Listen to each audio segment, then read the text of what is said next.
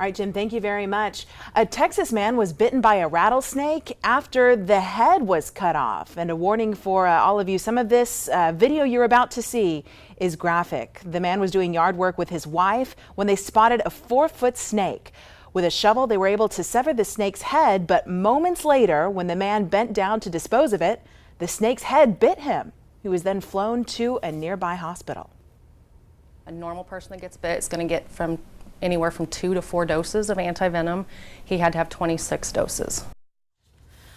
Her husband is now in stable condition at the hospital, but his kidney function is still poor. Since we know many of you will be out working in your yards and hiking and exploring nature this summer, we spoke with Scott Pfaff, curator of herpetology at the Riverbank Zoo. That means he knows a lot about snakes, and we wanted to know about the snake bites and what you should know if you should ever encounter these creatures. If you decapitate a snake and then pick up the head, it is fully capable of biting. If you puncture yourself with one of the snake's fangs, then venom can be injected. It's universal for all reptiles that if the animal is dead, the muscles can still contract for a period of time.